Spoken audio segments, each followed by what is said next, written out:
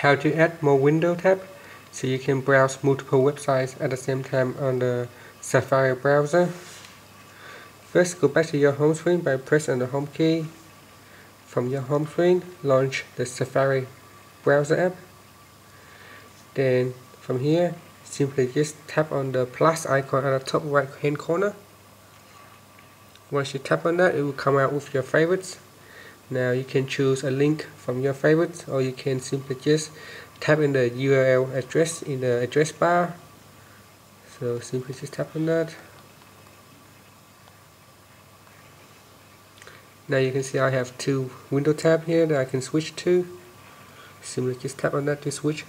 And you can continue to add more tabs if you want to, simply by tapping on the plus icon. And this will basically add more window tabs to your Safari browser. Press on the home key to finish.